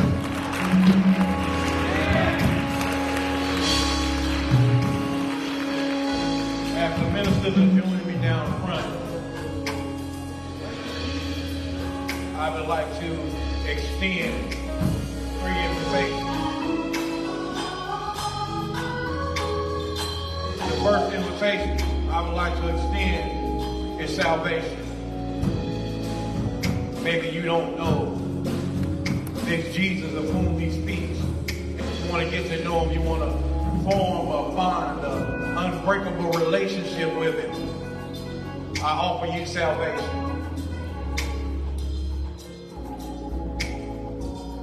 The second invitation is rededication. Maybe you're in a backslidden state. Maybe you fell from the flock and you want to rededicate your life back to Christ. I offer you rededication. Every eye closed, every head bowed. Pray for the person next to you as we make these invitations. Rededication, salvation, rededication. Maybe you are saved and you want a good Bible-based, Bible teaching church home. You want to make New Bethel your church home. I offer you church membership. Salvation, rededication, church membership. If either one of these fits you, we want you to come. We have movement.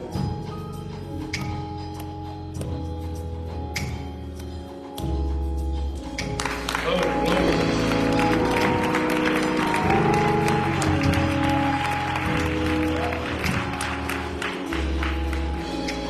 This is the part that we got time for. This is the that we got time for. salvation, rededication, church membership. I want to extend the fourth one. Maybe you are dealing with something or battling something, and you just can't seem to shake it by yourself. I offer you prayer. There is a minister, a deacon or deaconess waiting to pray with you. If you're a little nervous, that's okay. Look next to you and say to your neighbor, would you walk down with me?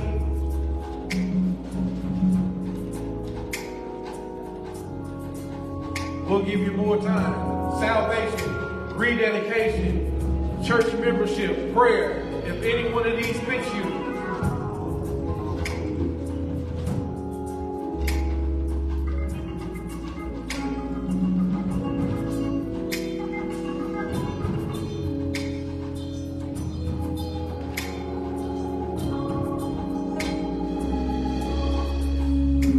salvation, rededication, all right. Church membership, prayer. If you need somebody to touch and agree with you, online, we want you to type into the chat box. Somebody will get back with you.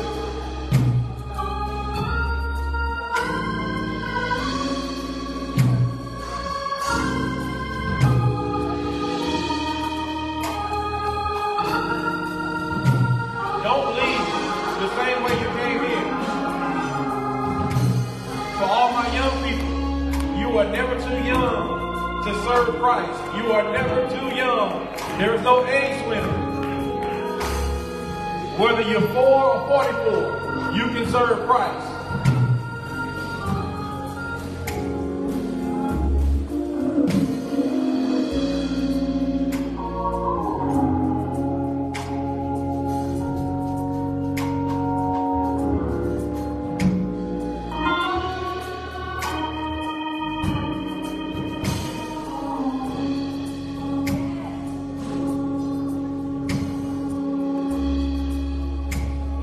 For those that come down for prayer, we have one to come on her Christmas experience. Let's praise God with her.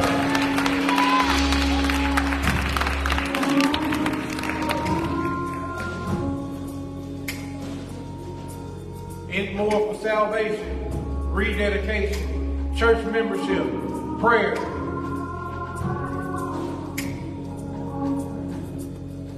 Allow me to speak on prayer. Thank God. You don't have to battle this on your own. You don't have to deal with this on your own.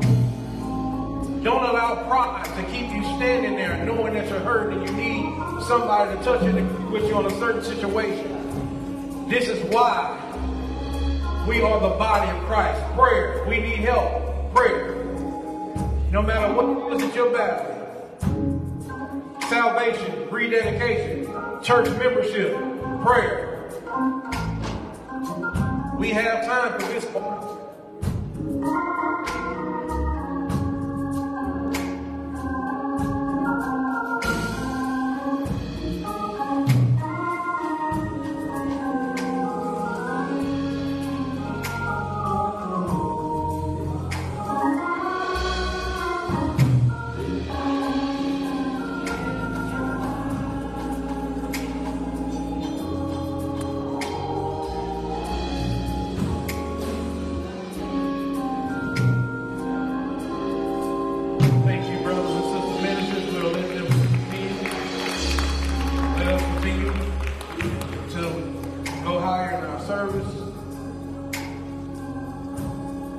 Salvation, rededication, church membership, prayer.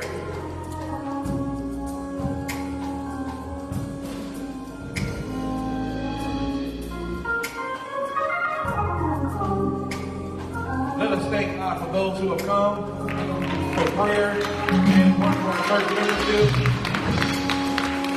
Let us pray. Father, we thank you for those who came for prayer, Lord God. We pray, Lord, with them that you would, Lord God, answer every unspoken prayer. We thank you. We ask that you would mend the broken heart, Lord God, and that you would speak to whatever situation it is that they're dealing with, Lord God. We touch and agree. We come into agreements, Lord God, with your word, Father God, that whatsoever we ask in your Son, Jesus' name, that you will give us, Lord God. We thank you, Lord God, that you have entrusted us one more time, Lord God, with another soul, Lord God, who's come to join your body, Lord God, in our flock. Lord, we thank you. We ask that you would just allow us to be everything that she needs, Lord God. Lead and guide her, Lord God, through your word, Lord God. I ask that you would just let us love on her, Lord. We thank you, Lord God, that you are continuing to add souls to the church, Lord God, according to your word. We thank you, we praise you. In Jesus' name we pray. Amen.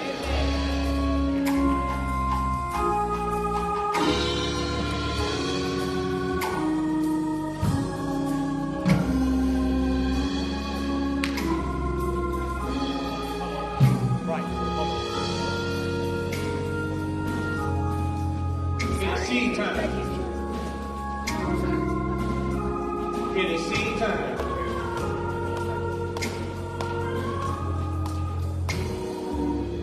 We ask that you would get a seed in your hand, whether it be monetized or electronic.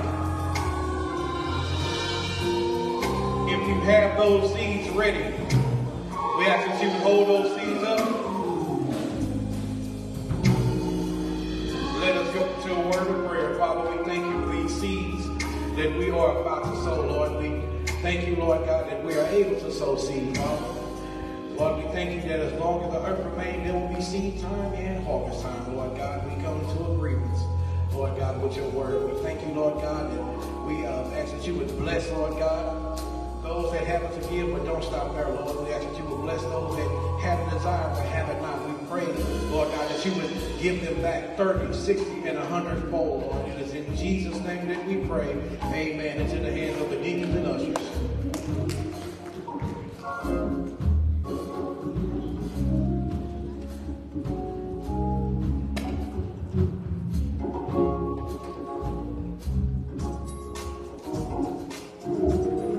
Everybody on my far left and my far right, please stand.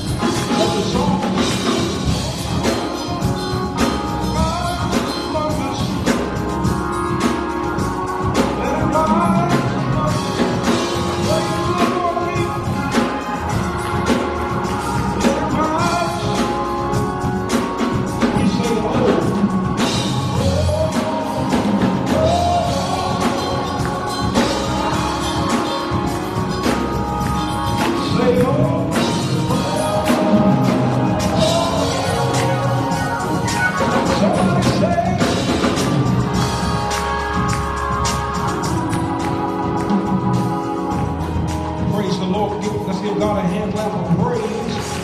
New Bethel, 4 things. I want to tell you thank you so much for your participation, your love, and your sacrifice in hosting the BYF revival. New Bethel, give yourself a hand clap. To our trustees, to our deacons, to our church family. We were here and we showed up. We also had to get the district together a little bit. Got to pray for them because they're not used to how we do things here sometimes, but we thank God that we're able to have that fellowship with them. Amen. Our next big event will be the women's conference that First Lady will be speaking at, and then our annual session. Leadership prayer on Good Friday. Let me tell you how that's going to go. We already have the prayer line, so we're not going to come out to the church for leadership prayer. So I know that's a correction. That is not on the media team nor on Sister Nini or our announcements. That's on me, because originally we were going to come to the church for leadership prayer. But we're going to utilize the prayer line. Now, we already have prayer that morning on Friday mornings typically. So I want all the leaders who can and are willing, that's the key word, willing, to get on the prayer call at 6 a.m. on Good Friday the 29th. Now, we want everybody on the prayer line, but specifically, we want leaders. And the individual who is going to pray that morning, I will be praying. Not kicking you off to the side, but I'll be praying on Friday, Good Friday at 6 a.m. So I'm not sure who was on the prayer line. I'll give it to Reverend Dab on that. But I'll be praying 6 a.m. Somebody say Good Friday. Good Friday. All right, so if you are a leader in the ministry, let me make sure I understand what a leader is. That means you lead a ministry, or you're an assistant, or you're in 5-star leadership, or you're a trustee, or you're a deacon, and you show up to those other leadership meetings, this is the call you need to be on. Thank you for those 2 amens. Let me say it again. You show up to leadership meetings, you need to show up to prayer. And I'm saying that 10 toes down. We have to pray together. So on Good Friday, we will not be at the church. We will be where? On the prayer line. At what time? 6 a.m. And who will be praying? 6 a.m., not 6 p.m. If you show up at 6 p.m., don't talk about, well, the church needs to communicate better. No, you need to listen. 6 a.m., Good Friday, okay? So that's pastor's change. I'm changing that. I know what was said on the announcements. That's good. And I'm just changing that so we're not going to be out on that day, okay? Also, don't forget, we have new members fellowship after church. Let's give God praise. I want you to be a part of that. Yeah, I want you to be a part of that. If you finish new members class or you are currently in new members class, I want you to be a part of that. I want you to be a part of that so you can see what type of ministry you joined. You didn't join the traditional church. You joined the church that is active, that is living, that's got a lot going on for the kingdom. Can we say amen? Amen. All right, also, too, we want to recognize, if we haven't already, did we already recognize Deaconess Mason? Amen. And I think she had a birthday. And the missions ministry. Now, I want to say this. I'm not doing this because it's you. I did it for you. I got to do it for everybody. Specifically, the missions ministry, which you're the president of, wants to be a blessing to you. So they're going to bless you after church. But we want to say as a church, happy birthday. Pastor, you didn't recognize me on my birthday. Well, you're not the president of the mission. They said that. All right. Yeah, you look good to be 24. You look real good to be 24. 69. You don't look 69. Look good. Food pantry, we need assistance. We need prayer. They're doing well. We need a lot of more volunteers and saints. We need you to bring canned goods. We need you to bring canned goods, beans, rice. If you want to donate some meat, don't just wait for the Thanksgiving giveaway, but we're doing a food pantry every Tuesday. Now, we had a meeting with some grant writers, so we got some money that's going to be coming to us eventually. But until that time is, we need you to donate. Amen. Now, let Pastor be very clear with this real quickly. Don't take your tithes and offering and sow it to other things in the church. Listen to Pastor. Tithes and offering are for the governing of the church. That's how we maintain the church. you take your extra and you give it to other things like the Education Coalition or to Food Pantry or to this and that. Your tithe does not go to those ministries. Does that make sense? It goes to the church, and then you give your extra to the church. Pastor, why are you saying that? Because you could give a $300 offering to the whatever, but that was really your tithe. The tithe belongs to the Lord. Amen. It is holy and righteous unto God. And speaking of our Education Coalition, our scholarship starts today, right? That opens up today. Is that right? Amen. Let's give Dr. Aldrich and our whole Education Coalition a hand. Sister Pebbles, Brother Thompson, Sister Thompson, Deacon Smith. Amen. You on that committee too? You raise your hand. No. Give me an announcement. Who is that? Stand up, whoever she's talking about. Brother Johnson, you on that now too? Praise God. Give God praise for you. Amen. Amen. All right. So that starts today. And so we want you to be a part of that. If you know anybody who needs a scholarship, please let them know what's going on. Last but not least, they already mentioned about next week I'll be preaching at 3:30. If you want to go, I don't believe the van will be going. If it is going, talk to Deacon Jones. But if not, carpool. It's right over in Brooklyn. Amen. Not too far. So stone's throw from here, okay? So we'll be over there ministering and enjoying a brother and a friend of mine. Pastor Todd is a great man of God, and he'll be celebrating his pastoral anniversary. So we want to show up and show out, okay? And we want to be a part of that. Amen. I don't think I'm missing anything else. If I am, Celebrate Recovery. Men's ministry tomorrow. Oh, that's right. Men's ministry. All the men make some noise. Yeah. That's tomorrow at what time? 6:30. I think the women are going to make their time up because we had BYF. Amen. And so they'll make that up. They'll give that announcement to you. But men will be meeting here. And as I said during the marriage series, men, you need men's ministry. You need some place where you can talk about the Word of God and you're not around your wife or your daughters or your aunties. You need some other men to bounce ideas off of. Can I get a witness from all the men? Amen. All right. If you spend your whole time talking to women, you're not going to get what you need. You need some other men to talk to that's going to encourage you and challenge you to be the best man that you can be. All right. Stand to your feet, everyone. T-shirts.